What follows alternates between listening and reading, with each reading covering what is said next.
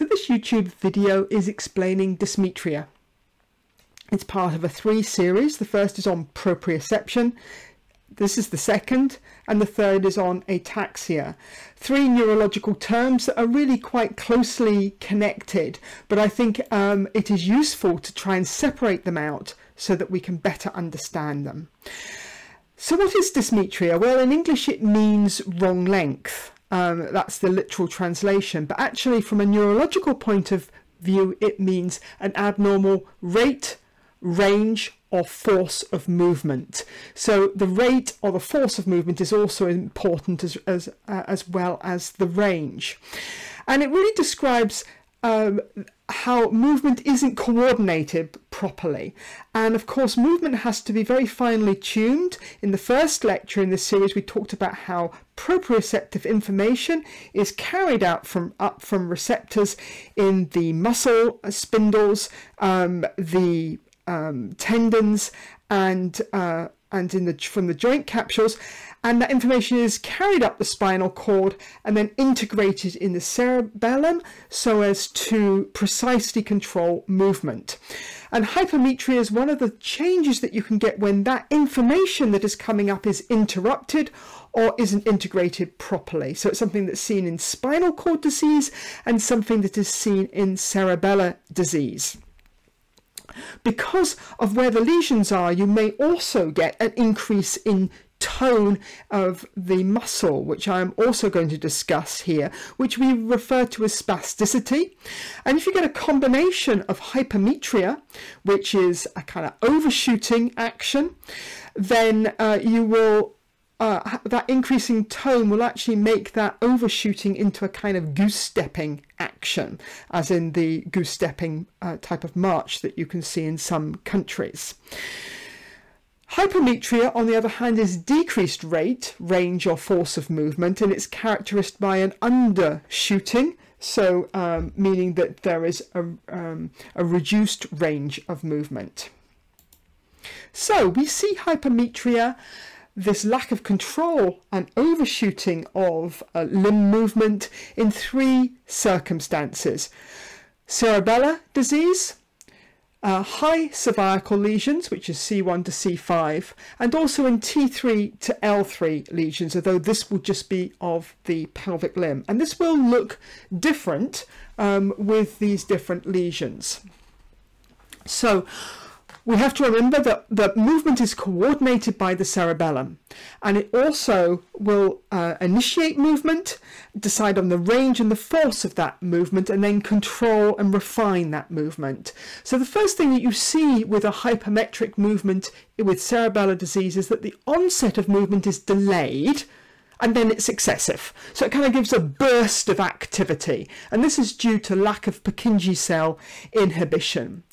The limb is raised too high in protraction with excessive joint flexion. So this is a still picture from a video, and you can see here that the limb is raised up high, and there's flexion through all of the joints. You can't see the elbow here, but you can appreciate that this is flexed and flexed at the carpus as well. This is much more apparent when you do more complex maneuvers. So if you have a dog or a cat which is very mildly affected, then you're more likely to see it if you have them, say, for example, go upstairs. And in fact, many of these animals will refuse to go upstairs because they cannot coordinate their movement. Then when this limb is placed down again, it is again returned to the ground with increased force and increased extension, due to that lack of control. Remember, I think of the cerebellum as like a dimmer switch. You have your basic light switching on, but then you have a dimmer switch that can control precisely the degree of light. The other way to think about it, if you're a certain age like me, is a very old-fashioned radio where you used to have one dial to take you to the general bandwidth, which would be your movement, and then another dial which would fine-tune it to give you the actual bandwidth that you wanted. In comparison, hypermetria seen in upper cervical lesions is dysfunction of or interruption to the upper motor neuron and the general proprioceptive systems. So you don't have that burst-like movement because this isn't affecting isn't a reflection of Purkinje cell a lack of inhibition. They have a kind of overreaching floating limb gait. It kind of extends further forward and takes longer to get there during the protraction, the start of the gait. Usually the joint's actually an extension, so you don't get this flexion that you're seeing here, and you particularly notice of the thoracic limbs, but of course it will in a high cervical lesion you will also see it in the pelvic limbs. By comparison, in T3 to L3 lesions, this is also disruption of the upper motor neuron, the general proprioceptive systems, but this is just the pelvic limbs. So you notice that the pelvic limbs are further reaching underneath the body, and that also the joints are in extension. There may be increased tone there. So it's time to talk about tone. Because this is really an integral part of a hypermetric gait. Often the animals have increased tone as well, so it gives you this kind of, unlike the Jack Russell Terrier we saw in the last image, which had the joint inflection, this dog here with a cerebellar lesion has this goose-stepping gait. So you have flexion of the elbow, but the distal joints, because of increased tone, are held in rigid extension. So what is the cause of increased tone? Well, this we have to go back to very basic physiology. And if you remember, the muscle spindle is this receptor that is also important for proprioception, but it monitors muscle length and the rate of muscle changing. And that information goes up into the spinal cord, and of course it also goes up to the cerebellum. This is the proprioceptive feedback from the muscle spindles help the cerebellum gauge muscle length and tension during movement. But there's also a stretch reflex. So this is a feedback loop that causes the muscle to contract in response to the stretching. Of course, that's what the patellar reflex is. We hit the hammer over the tendon, that stretches that tendon, and then we get a flexion of the quadriceps muscle. However, the cerebellum is also acting on that muscle spindle, and when you have a cerebellar lesion, then you have an increased muscle sensitivity to stretch, and as a result you get an increase in muscle tone. The cerebellum is also feeding back onto the motor pathways and will affect those. But the upper motor, if you have an upper motor neuron injury itself, just of the upper motor neurons, which are also feeding down onto that stretch reflex, then you can get this exaggerated muscle spindle response again, a hyperactive stretch reflex. So again, you get hyperactive reflexes with an upper motor neuron lesion in some instances, and again increased tone. So increased tone, when we rule out primary muscle disease, is due to either cerebellar disease influencing that tone, or damage to the upper motor neuron feedback on that muscle spindle. So what sort of hypermetrias can we see? So here's two examples. This is hypermetria of the left forelimb due to a cerebellar infarct, and it's a rather nice video because it really shows you the comparison between the normal and the abnormal in this dog, because it is an infarct that just affects one side of the cerebellum. So you can see how that left leg is lifted up, and it is all joints are flexed in comparison to the normal right thoracic limb. You can also see how when that dog turns, we just see it walking down here again, and then turning at the top here, we can see how that in that more complex movement we can really see an exaggerated protraction of that limb. And you may say, well, how else do we know that this is a cerebellar problem? Well, this dog also had an ipsilateral menace deficit. Of course, the cerebellum coordinates the menace response as well, and they may have, not in this instance, but they may have a contralateral head tilt with a lesion in this area. Here's another example of cerebellar hypermetria. So you can see in this dog, who has generalized cerebellar disease because of the inherited metabolic disease L2-hydroxyaciduria, that this dog has an intention tremor. As you can see there, as he's going for the biscuit. And here is this Staffordshire Bull Terrier walking, and you can see with the increase in tone, this dog has a much more goose-stepping type gait.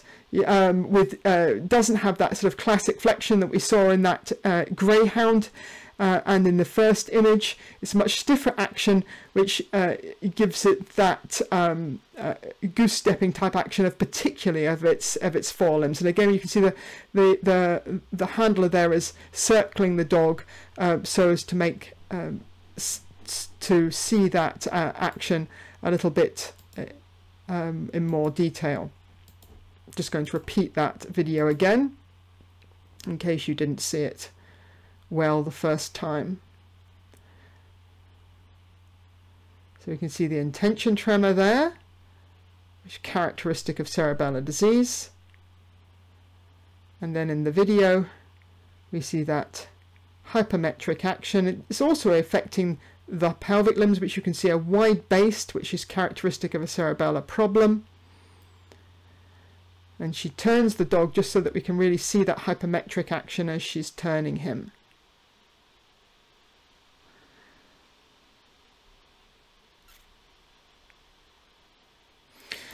So here we have hypermetria due to a spinal cord problem, and this is a lateral C2, C3 disc extrusion. And not surprisingly, it's on the right, and you can see this hypermetric action looks a little bit similar to the cerebellar. And it is unusual for spinal disease to see flexion through all of the joints, but it can occur.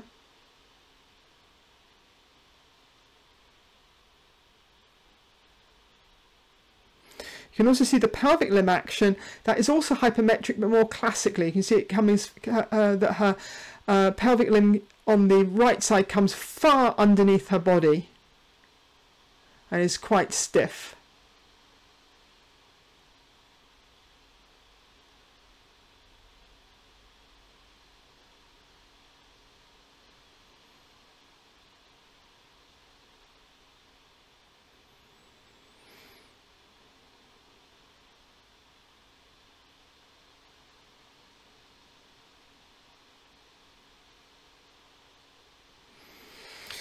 And this was her lesion here, so we can see what looks like a relatively small disc protrusion here. You can see the dehydration of the nucleus pulposa, and here's a more normal nucleus pulposa at these levels.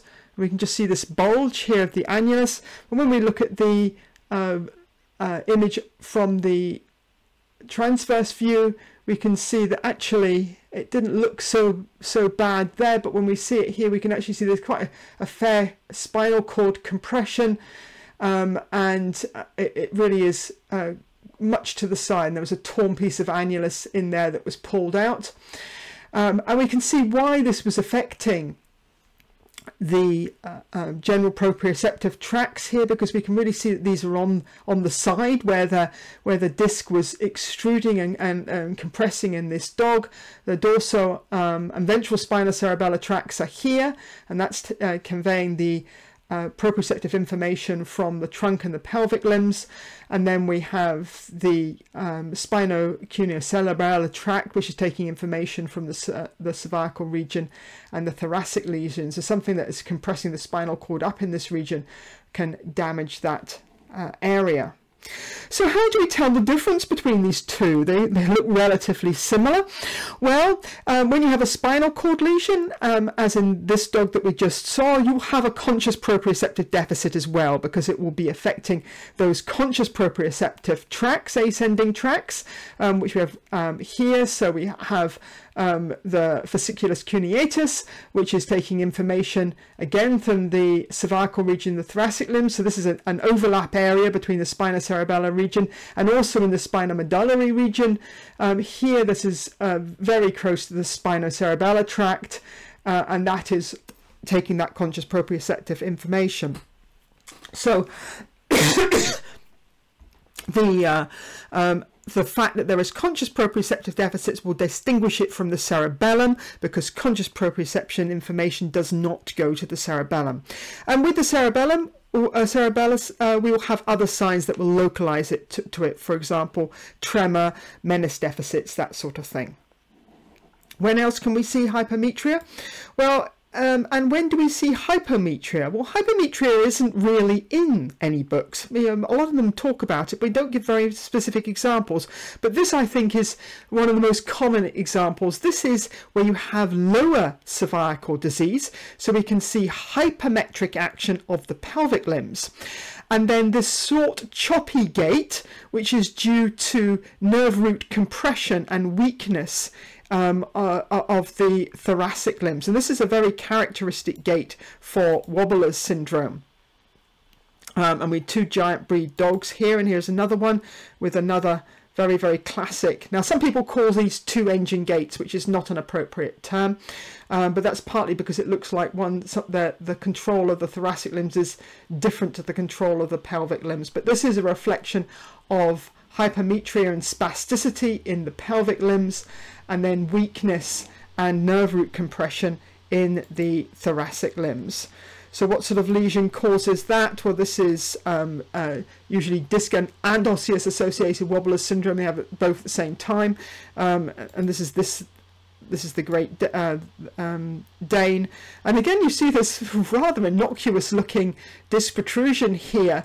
It doesn't look so bad, but we do see this area of high signal in the cord above it. When we do a cross section through here, oh dear, no, this spinal cord is now in a triangle shape due to the compression of the bone here. And this is an image which shows you how much excessive bone can occur on these facets and what was happening in this dog. So this is a more normal, it's not normal, but it's a more normal facet here, and here is this massive protrusion of bone compressing this dog's spinal cord and also impinging those nerve roots.